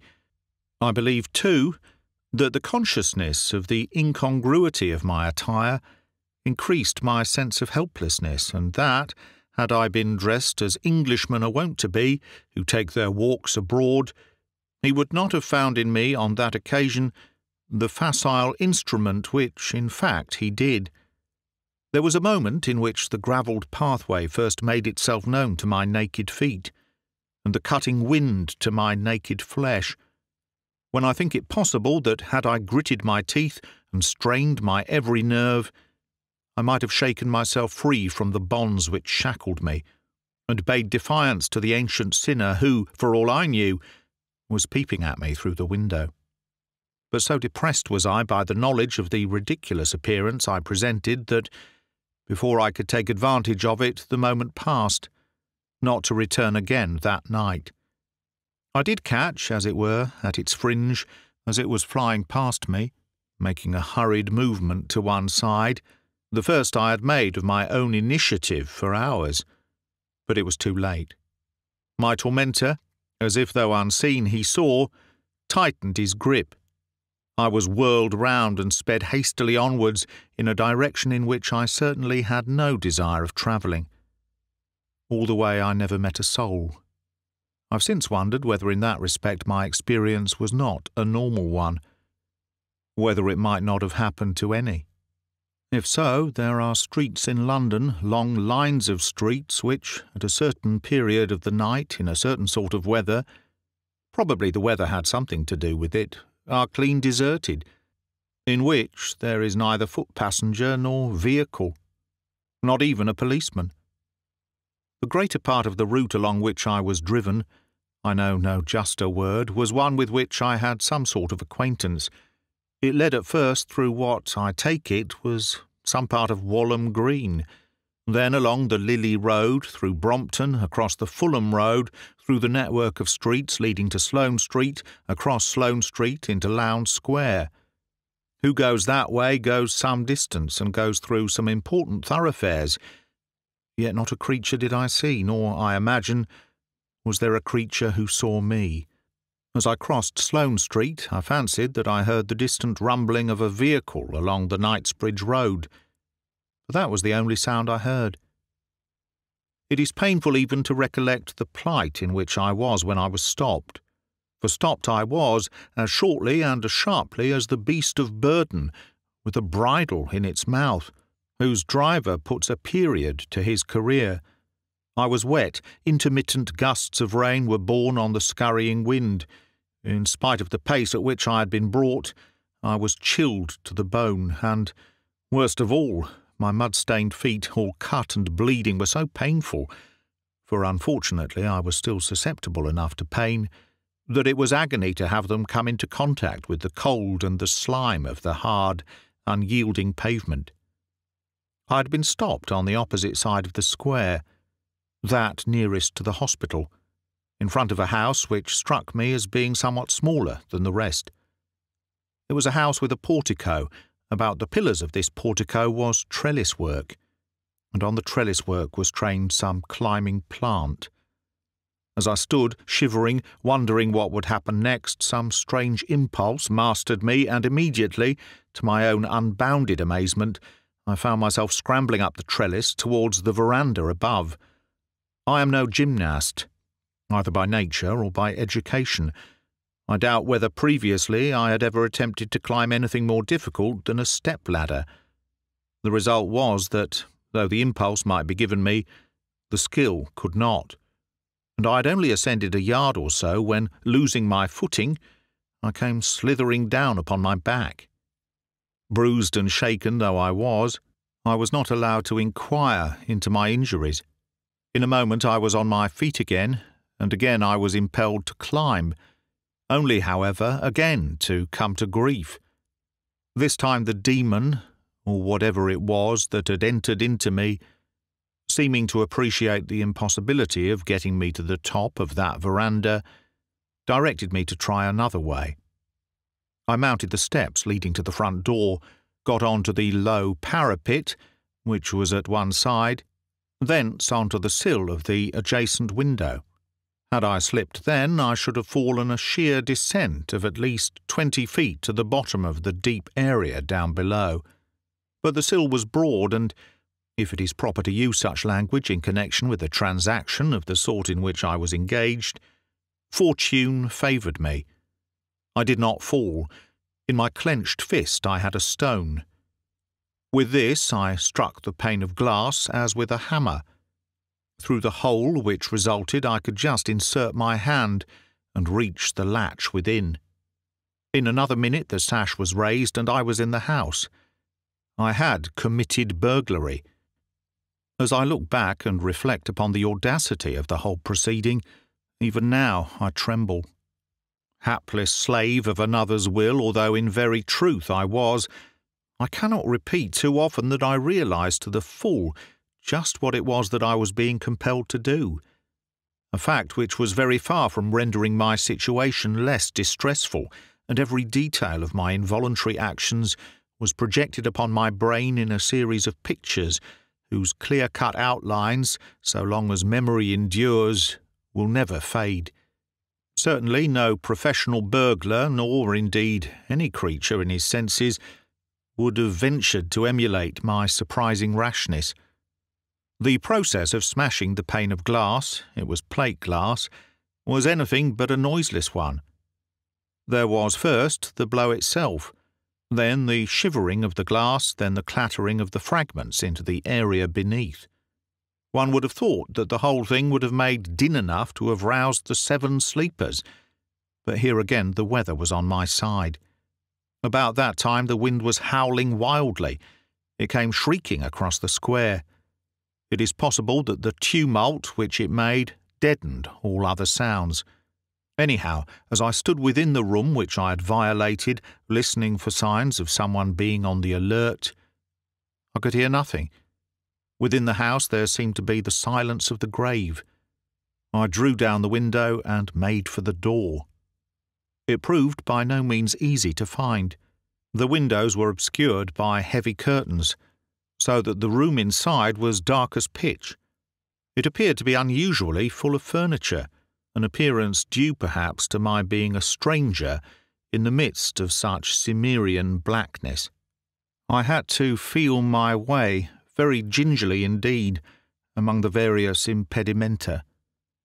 As it was, I seemed to come into contact with most of the obstacles there were to come into contact with, stumbling more than once over footstools and over what seemed to be dwarf chairs. It was a miracle that my movements still continued to be unheard, but I believed that the explanation was that the house was well built, that the servants were the only persons in it at the time, that their bedrooms were on the top floor, that they were fast asleep, and that they were little likely to be disturbed by anything that might occur in the room which I had entered. Reaching the door at last, I opened it, listening for any promise of being interrupted, and, to adapt a hackneyed phrase, directed by the power which shaped my end, I went across the hall and up the stairs. I passed up the first landing and, on the second, moved to a door upon the right. I turned the handle, it yielded, the door opened. I entered, closing it behind me. I went to the wall just inside the door, found a handle, jerked it, and switched on the electric light. Doing, I make no doubt, all these things, from a spectator's point of view, so naturally that a judge and jury would have been with difficulty persuaded that they were not the product of my own volition. In the brilliant glow of the electric light, I took a leisurely survey of the contents of the room. It was, as the man in the bed had said it would be, a study. A fine, spacious apartment, evidently intended rather for work than for show. There were 3 separate writing tables, one very large and 2 smaller ones, all covered with an orderly array of manuscripts and papers. A typewriter stood at the side of one. On the floor, under and about them, were piles of books, portfolios and official-looking documents. Every available foot of wall space on 3 sides of the room was lined with shelves, full as they could hold with books. On the 4th side, facing the door, was a large lock-up oak bookcase, and in the farther corner, a quaint old bureau. As soon as I saw this bureau, I went for it, straight as an arrow from a bow. Indeed, it would be no abuse of metaphor to say that I was propelled towards it like an arrow from a bow. It had drawers below, glass doors above, and between the drawers and the doors was a flap to let down. It was to this flap my attention was directed. I put out my hand to open it. It was locked at the top. I pulled at it with both hands. It refused to budge. So this was the lock I was, if necessary, to practice the arts of a thief to open. I was no picklock. I had flattered myself that nothing, and no one, could make me such a thing. Yet now that I found myself confronted by that unyielding flap, I found that pressure, irresistible pressure, was being put upon me to gain, by any and every means, access to its interior. I had no option but to yield. I looked about me in search of some convenient tool with which to ply the felon's trade. I found it close beside me. Leaning against the wall, within a yard of where I stood, were examples of various kinds of weapons, among them spearheads. Taking one of these spearheads with much difficulty, I forced the point between the flap and the bureau. Using the leverage thus obtained, I attempted to prise it open. The flap held fast. The spearhead snapped in 2. I tried another with the same result. A third to fail again. There were no more. The most convenient thing remaining was a queer, heavy-headed, sharp-edged hatchet. This I took, brought the sharp edge down with all my force upon the refractory flap. The hatchet went through. Before I had done with it, it was open with a vengeance. But I was destined, on the occasion of my first, and I trust last, experience of the burglar's calling, to carry the part completely through. I had gained access to the flap itself, only to find that at the back were several small drawers, on one of which my observation was brought to bear in a fashion which it was quite impossible to disregard. As a matter of course, it was locked, and once more I had to search for something which would serve as a rough-and-ready substitute for the missing key. There was nothing at all suitable among the weapons. I could hardly, for such a purpose, use the hatchet. The drawer in question was such a little one that to have done so would have been to shiver it to splinters. On the mantel-shelf, in an open leather case, were a pair of revolvers. Statesmen nowadays sometimes stand in actual peril of their lives. It is possible that Mr. Lessingham, conscious of continually threatened danger, carried them about with him as a necessary protection. They were serviceable weapons, large and somewhat weighty, of the type with which, I believe, upon occasion the police are armed. Not only were all the barrels loaded, but, in the case itself, there was a supply of cartridges more than sufficient to charge them all again. I was handling the weapons, wondering, if in my condition the word was applicable, what use I could make of them to enable me to gain admission to that drawer, when there came, on a sudden, from the street without, the sound of approaching wheels. There was a whirring within my brain as if someone was endeavouring to explain to me to what service to apply the revolvers, and I, perforce, strained every nerve to grasp the meaning of my invisible mentor. While I did so, the wheels drew rapidly nearer, and, just as I was expecting them to go whirling by, stopped, in front of the house. My heart leapt in my bosom. In a convulsion of frantic terror, again, during the passage of one frenzied moment, I all but burst the bonds that held me, and fled, haphazard, from the imminent peril. But the bonds were stronger than I. It was as if I had been rooted to the ground. A key was inserted in the keyhole of the front door. The lock was turned, the door thrown open. Firm footsteps entered the house. If I could, I would not have stood upon the order of my going, but gone at once, anywhere, anyhow. But at that moment my comings and goings were not matters in which I was consulted. Panic fear raging within, outwardly, I was calm as possible, and stood, turning the revolvers over and over, asking myself what it could be that I was intended to do with them. All at once it came to me, in an illuminating flash, I was to fire at the lock of the drawer, and blow it open. A madder scheme it would have been impossible to hit upon. The servants had slept through a good deal, but they would hardly sleep through the discharge of a revolver in a room below them, not to speak of the person who had just entered the premises, and whose footsteps were already audible as he came up the stairs. I struggled to make a dumb protest against the insensate folly which was hurrying me to infallible destruction, without success. For me there was only obedience. With a revolver in either hand, I marched towards the bureau as unconcernedly as if I would not have given my life to have escaped the denouement which I needed, but a slight modicum of common sense to be aware was close at hand. I placed the muzzle of one of the revolvers against the keyhole of the drawer to which my unseen guide had previously directed me, and pulled the trigger. The lock was shattered. The contents of the drawer were at my mercy. I snatched up a bundle of letters about which a pink ribbon was wrapped. Startled by the noise behind me, immediately following the report of the pistol, I glanced over my shoulder. The room door was open, and Mr. Lessingham was standing, with the handle in his hand.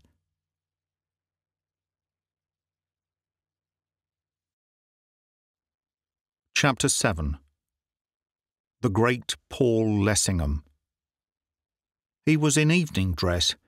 He carried a small portfolio in his left hand. If the discovery of my presence startled him, as it could scarcely have failed to do, he allowed no sign of surprise to escape him. Paul Lessingham's impenetrability is proverbial. Whether on platforms addressing excited crowds or in the midst of heated discussion in the House of Commons, all the world knows that his coolness remains unruffled. It is generally understood that he owes his success in the political arena in no slight measure to the adroitness which is born of his invulnerable presence of mind. He gave me a taste of its quality then. Standing in the attitude which has been familiarised to us by caricaturists, his feet apart, his broad shoulders well set back, his handsome head a little advanced, his keen blue eyes having in them something suggestive of a bird of prey considering just when, where, and how to pounce, he regarded me for some seconds in perfect silence. Whether outwardly I flinched, I cannot say. Inwardly I know I did. When he spoke, it was without moving from where he stood, and in the calm, airy tones in which he might have addressed an acquaintance who had just dropped in. "May I ask, sir, to what I am indebted for the pleasure of your company?" He paused as if waiting for my answer. When none came, he put his question in another form. "Pray, sir, who are you? And on whose invitation do I find you here?" As I stood speechless, motionless, meeting his glance without a twitching of an eyebrow nor a tremor of the hand, I imagined that he began to consider me with an even closer intentness than before. and that the, to say the least of it, peculiarity of my appearance caused him to suspect that he was face to face with an adventure of a peculiar kind. Whether he took me for a lunatic I cannot certainly say, but from his manner I think it possible he did. He began to move towards me from across the room, addressing me with the utmost suavity and courtesy. "Be so good as to give me the revolver, and the papers you are holding in your hand." As he came on, something entered into me, and forced itself from between my lips, so that I said in a low, hissing voice, which I vow was never mine, "The Beetle." Whether it was or was not owing, in some degree, to a trick of my imagination, I cannot determine. But as the words were spoken, it seemed to me that the lights went low, so that the place was all in darkness, and I again was filled with the nauseous consciousness of the presence of something evil in the room. But if, in that matter, my abnormally strained imagination played me a trick, there could be no doubt whatever as to the effect which the words had on Mr. Lessingham. When the mist of the blackness, real or supposititious, had passed from before my eyes, I found that he had retreated to the extremest limits of the room, and was crouching, his back against the bookshelves, clutching at them, in the attitude of a man who has received a staggering blow from which, as yet, he has had no opportunity of recovering. A most extraordinary change had taken place in the expression of his face. In his countenance, amazement, fear, and horror seemed struggling for the mastery. I was filled with a most discomforting qualm as I gazed at the frightened figure in front of me, and realized that it was that of the great Paul Lessingham, the god of my political idolatry. "Who are you? In God's name, who are you?" His very voice seemed changed. His frenzied, choking accents would hardly have been recognized by either friend or foe. "Who are you? Do you hear me ask? Who are you? In the name of God, I bid you say." As he perceived that I was still, he began to show a species of excitement which it was unpleasant to witness, especially as he continued to crouch against the bookshelf, as if he was afraid to stand up straight. So far from exhibiting the impassivity for which he was renowned, all the muscles in his face and all the limbs in his body seemed to be in motion at once. He was like a man afflicted with the shivering ague. His very fingers were twitching aimlessly as they were stretched out on either side of him, as if seeking for support from the shelves against which he leaned. "Where have you come from? What do you want? Who sent you here? What concern have you with me? Is it necessary that you should come and play these childish tricks with me? Why? Why?" The questions came from him with astonishing rapidity. When he saw that I continued silent, they came still faster, mingled with what sounded to me like a stream of inchoate abuse. "Why do you stand there in that extraordinary garment? It's worse than nakedness. Yes, worse than nakedness. For that alone I could have you punished, and I will. And try to play the fool? Do you think I am a boy to be bamboozled by every bogey a blunderer may try to conjure up? If so, you're wrong, as whoever sent you might have had sense enough to let you know. If you tell me who you are, and who sent you here, and what it is you want, I will be merciful. If not, the police shall be sent for, and the law shall take its course to the bitter end. I warn you. Do you hear? You fool! Tell me who you are." The last words came from him in what was very like a burst of childish fury. He himself seemed conscious, the moment after, that his passion was sadly lacking in dignity and to be ashamed of it. He drew himself straight up.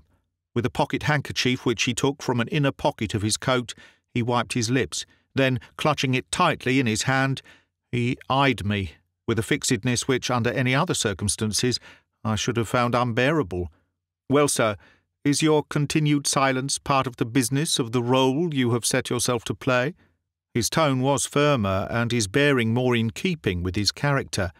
"If it be so, I presume that I, at least, have liberty to speak, when I find a gentleman, even one gifted with your eloquence of silence, playing the part of burglar. I think you will grant that a few words on my part cannot justly be considered to be out of place." Again he paused, I could not but feel that he was employing the vehicle of somewhat cumbrous sarcasm to gain time, and to give himself the opportunity of recovering, if the thing was possible, his pristine courage. That, for some cause wholly hidden from me, the mysterious utterance had shaken his nature to its deepest foundations, was made plainer by his endeavour to treat the whole business with a sort of cynical levity. "To commence with, may I ask if you have come through London or through any portion of it in that costume, or rather in that want of costume? It would seem out of place in a Cairene street, would it not? Even in the Rue de Rabagat, was it not the Rue de Rabagat?" He asked the question with an emphasis the meaning of which was wholly lost on me. What he referred to, either then or in what immediately followed, I, of course, knew no more than the man in the moon, though I should probably have found great difficulty in convincing him of my ignorance. "I take it that you are a reminiscence of the Rue de Rabagat, that, of course. Is it not, of course? The little house with the blue-grey Venetians, and the piano with the F-sharp missing. Is there still the piano, with the tinny treble? Indeed, the whole atmosphere, was it not tinny? You agree with me? I have not forgotten. I am not even afraid to remember. You perceive it?" A new idea seemed to strike him, born perhaps of my continued silence. "You look English. Is it possible that you are not English? What are you then? French? We shall see."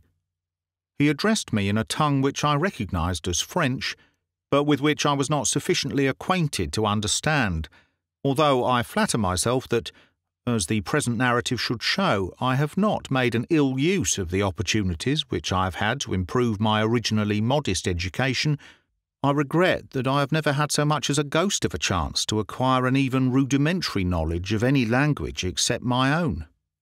Recognising, I suppose, from my looks that he was addressing me in a tongue to which I was a stranger, after a time he stopped, added something with a smile, and then began to talk to me in a lingo to which, in a manner of speaking, I was even stranger, for this time I had not the faintest notion what it was. It might have been gibberish for all that I could tell. Quickly perceiving that he had succeeded no better than before, he returned to English. "You do not know French, nor the patois of the Rue de Rabagat. Very good. Then what is it that you do know? Are you under a vow of silence, or are you dumb, except upon occasion? Your face is English. What can be seen of it, and I will take it, therefore, that English-spoken words convey some meaning to your brain. So listen, sir, to what I have to say. Do me the favour to listen carefully." He was becoming more and more his former self. In his clear modulated tones there was a ring of something like a threat, a something which went very far beyond his words. "You know something of a period which I choose to have forgotten. That is plain. You come from a person who probably knows still more. Go back to that person and say that what I have forgotten, I have forgotten. Nothing will be gained by anyone by an endeavour to induce me to remember. Be very sure upon that point. Say that nothing will be gained by anyone. That time was one of mirage, of delusion, of disease. I was in a condition, mentally and bodily, in which pranks could have been played upon me by any trickster. Such pranks were played. I know that now quite well. I do not pretend to be proficient in the modus operandi of the hanky-panky man, but I know that he has a method, all the same. One susceptible, too, of facile explanation. Go back to your friend and tell him that I am not again likely to be made the butt of his old method, nor of his new one either. You hear me, sir?"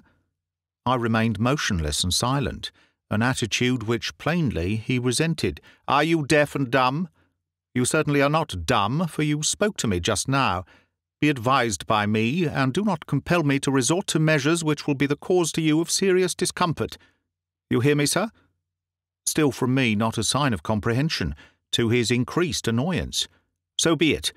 Keep your own counsel, if you choose. Yours will be the bitterness, not mine. You may play the lunatic and play it excellently well, but that you do understand what is said to you is clear. Come, to business, sir. Give me that revolver and the packet of letters which you have stolen from my desk." He had been speaking with the air of one who desired to convince himself as much as me, and about his last words there was almost a flavour of braggadocio. I remained unheeding. "Are you going to do as I require, or are you insane enough to refuse? In which case I shall summon assistance, and there will quickly be an end of it. Pray do not imagine that you can trick me into supposing that you do not grasp the situation. I know better. Once more, are you going to give me that revolver and those letters?" Yet no reply. His anger was growing momentarily greater, and his agitation too. On my first introduction to Paul Lessingham, I was not destined to discover in him any one of those qualities of which the world held him to be the undisputed possessor. He showed himself to be as unlike the statesman I had conceived and esteemed as he easily could have done. "Do you think I stand in awe of you? You? Of such a thing as you? Do as I tell you, or I myself will make you, and, at the same time, teach you a much-needed lesson." He raised his voice. In his bearing there was a would-be defiance. He might not have been aware of it, but the repetitions of the threats were, in themselves, confessions of weakness. He came a step or two forward, then, stopping short, began to tremble. The perspiration broke out upon his brow. He made spasmodic little dabs at it with his crumpled-up handkerchief. His eyes wandered hither and thither, as if searching for something which they feared to see yet were constrained to seek. He began to talk to himself out loud in odd, disconnected sentences, apparently ignoring me entirely. What was that? It was nothing. It was my imagination. My nerves are out of order. I have been working too hard. I'm not well. What's that? This last inquiry came from him in a half-stifled shriek, as the door opened to admit the head and body of an elderly man in a state of considerable undress. He had the tousled appearance of one who had been unexpectedly roused out of slumber and unwillingly dragged from bed. Mr. Lessingham stared at him as if he had been a ghost, while he stared back at Mr. Lessingham as if he found a difficulty in crediting the evidence of his own eyes. It was he who broke the silence, stutteringly. "I'm sure I beg your pardon, sir, but one of the maids thought that she heard the sound of a shot, and we came down to see if there was anything the matter. I had no idea, sir, that you were here." His eyes travelled from Mr. Lessingham towards me, suddenly increasing when they saw me to about twice their previous size. "God save us! Who is that?" The man's self-evident cowardice possibly impressed Mr. Lessingham with the conviction that he himself was not cutting the most dignified of figures. At any rate, he made a notable effort to, once more, assume a bearing of greater determination. "You are quite right, Matthews, quite right. I am obliged by your watchfulness. At present you may leave the room. I propose to deal with this fellow myself. Only remain with the other men upon the landing, so that, if I call, you may come to my assistance." Matthews did as he was told. He left the room, with, I fancy, more rapidity than he had entered it. Mr. Lessingham returned to me, his manner distinctly more determined, as if he found his resolution reinforced by the near neighbourhood of his retainers. "Now, my man, you see how the case stands. At a word from me you will be overpowered and doomed to undergo a long period of imprisonment. Yet I am still willing to listen to the dictates of mercy. Put down that revolver, give me those letters. You will not find me disposed to treat you hardly." For all the attention I paid him, I might have been a graven image. He misunderstood, or pretended to misunderstand, the cause of my silence. "Come, I see that you suppose my intentions to be harsher than they really are. Do not let us have a scandal and a scene. Be sensible. Give me those letters." Again he moved in my direction. Again, after he had taken a step or two, to stumble and stop, and look about him with frightened eyes. Again, to begin to mumble to himself aloud. "It's a conjurer's trick. Of course. Nothing more. What else could it be? I'm not to be fooled. I'm older than I was. I've been overdoing it, that's all." Suddenly he broke into cries. "Matthews! Matthews! Help! Help!" Matthews entered the room, followed by 3 other men, younger than himself. Evidently all had slipped into the first articles of clothing they could lay their hands upon, and each carried a stick or some similar rudimentary weapon. Their master spurred them on. "Strike the revolver out of his hand, Matthews. Knock him down. Take the letters from him. Don't be afraid. I'm not afraid." In proof of it, he rushed at me, as it seemed half blindly. As he did so, I was constrained to shout out, in tones which I should not have recognised as mine, "The Beetle!" And that moment the room was all in darkness, and there were screams as of someone in an agony of terror or of pain. I felt that something had come into the room. I knew not whence nor how. Something of horror.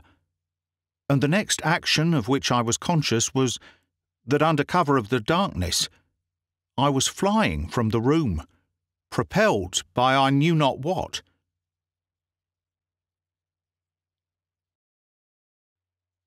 Chapter 8. The Man in the Street. Whether anyone pursued, I cannot say.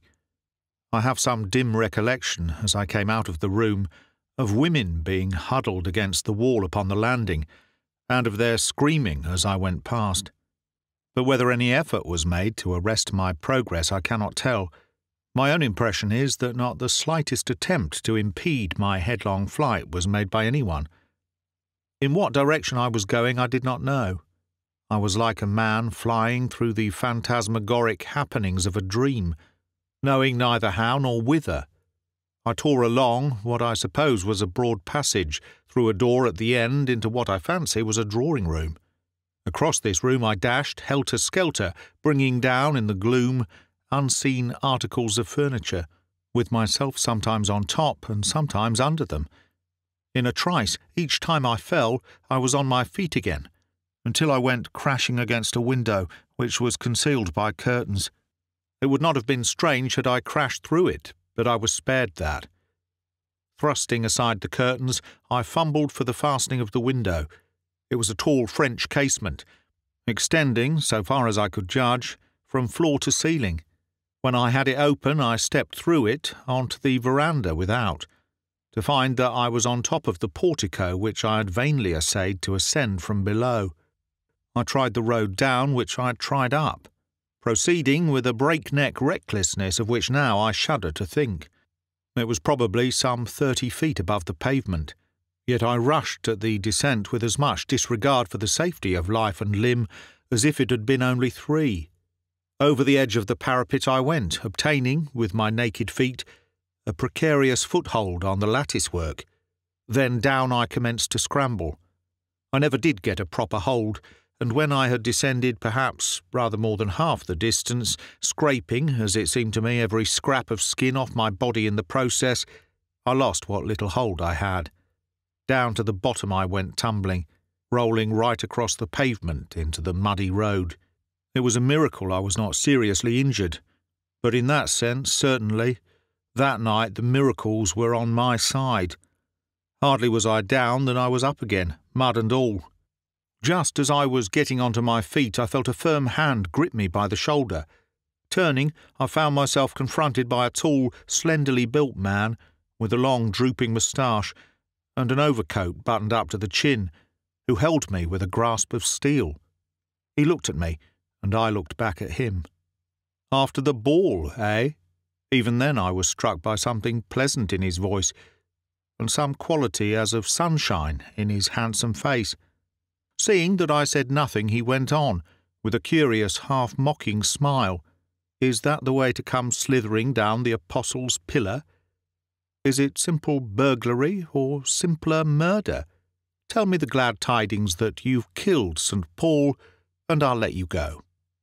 Whether he was mad or not, I cannot say. There was some excuse for thinking so. He did not look mad, though his words and actions alike were strange. Although you have confined yourself to gentle felony, shall I not shower blessings on the head of him who has been robbing Paul? Away with you." He removed his grip, giving me a gentle push as he did so, and I was away. I neither stayed nor paused. I knew little of records, but if anyone has made a better record than I did that night between Lowndes Square and Walham Green, I should like to know just what it was. I should, too, like to have seen it done. In an incredibly short space of time I was once more in front of the house with the open window, the packet of letters, which were like to have cost me so dear, gripped tightly in my hand.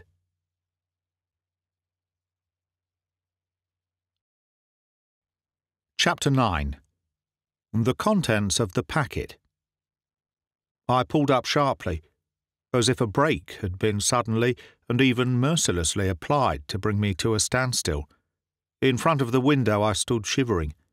A shower had recently commenced. The falling rain was being blown before the breeze.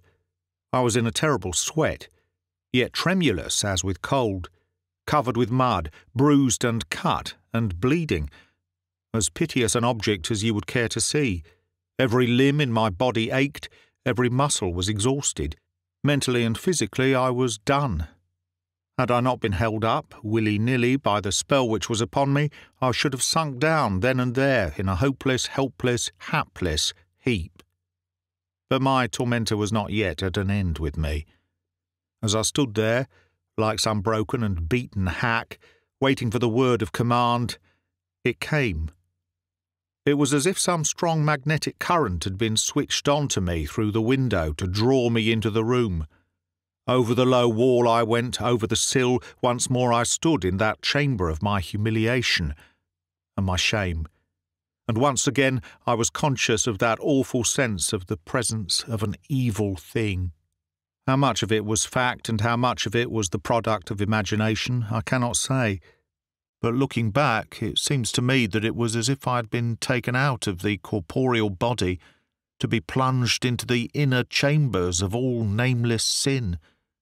There was the sound of something flopping from off the bed onto the ground, and I knew that the thing was coming at me across the floor. My stomach quaked, my heart melted within me. The very anguish of my terror gave me strength to scream, and scream. Sometimes, even now, I seem to hear those screams of mine ringing through the night, and I bury my face in the pillow, and it is as though I was passing through the very valley of the shadow. The thing went back. I could hear it, slipping and sliding across the floor. There was silence, and presently the lamp was lit, and the room was all brightness. There on the bed, in the familiar attitude between the sheets, his head resting on his hand, his eyes blazing like living coals, was the dreadful cause of all my agonies. He looked at me with his unpitying, unblinking glance. So, through the window again, like a thief. Is it always through that door that you come into a house? He paused, as if to give me time to digest his jibe. You saw Paul Lessingham. Well, the great Paul Lessingham. Was he then so great? His rasping voice, with its queer foreign tang, reminded me in some uncomfortable way of a rusty saw. The things he said and the manner in which he said them were alike intended to add to my discomfort. It was solely because the feat was barely possible that he only partially succeeded. Like a thief you went into his house. Did I not tell you that you would? Like a thief he found you. Were you not ashamed? Since like a thief he found you, how comes it that you have escaped? By what robber's artifice have you saved yourself from jail? His manner changed, so that all at once he seemed to snarl at me. Is he great? Well, is he great? Paul Lessingham, you are small, but he is smaller. Your great Paul Lessingham. Was there ever a man so less than nothing? With the recollection fresh upon me of Mr. Lessingham as I had so lately seen him, I could not but feel that there might be a modicum of truth in what, with such an intensity of bitterness, the speaker suggested. The picture which in my mental gallery I had hung in the place of honour seemed, to say the least, to have become a trifle smudged. As usual, the man in the bed seemed to experience not the slightest difficulty in deciphering what was passing through my mind. That is so. You and you are a pair. The great Paul Lessingham is as great a thief as you, and greater, for at least than you he has more courage. For some moments he was still, then exclaimed with sudden fierceness, "Give me what you have stolen." I moved towards the bed, most unwillingly, and held out to him the packet of letters which I had abstracted from the little drawer. Perceiving my disinclination to his near neighbourhood, he set himself to play with it. Ignoring my outstretched hand, he stared me straight in the face. "What ails you? Are you not well? Is it not sweet to stand close at my side, you with your white skin? If I were a woman, would you not take me for a wife?" There was something about the manner in which this was said which was so essentially feminine, that once more I wondered if I could possibly be mistaken in the creature's sex. I would have given much to have been able to strike him across the face, or better, to have taken him by the neck and thrown him through the window and rolled him in the mud. He condescended to notice what I was holding out to him. "So, that is what you have stolen. That is what you have taken from the drawer in the bureau, the drawer which was locked, and which you use the arts in which a thief is skilled to enter. Give it to me, thief!" He snatched the packet from me, scratching the back of my hand as he did so, as if his nails had been talons. He turned the packet over and over, glaring at it as he did so. It was strange what a relief it was to have his glance removed from off my face. "You kept it in your inner drawer, Paul Lessingham, where none but you could see it, did you? You hid it as one hides treasure. There should be something here worth having, worth seeing, worth knowing. Yes, worth knowing, since you found it worth your while to hide it up so closely." As I have said, the packet was bound about by a string of pink ribbon, a fact on which he presently began to comment. "With what a pretty string you have encircled it, and how neatly it is tied. Surely only a woman's hand could tie a knot like that. Who would have guessed yours were such agile fingers? So, an endorsement on the cover. What's this? Let's see what's written. The letters of my dear love, Marjorie Linden." As he read these words, which, as he said, were endorsed upon the outer sheet of paper which served as a cover for the letters which were enclosed within, his face became transfigured. Never did I suppose that rage could have so possessed a human countenance. His jaw dropped open so that his yellow fangs gleamed through his parted lips. He held his breath so long that each moment I looked to see him fall down in a fit. The veins stood out all over his face and head like seams of blood. I know not how long he continued speechless.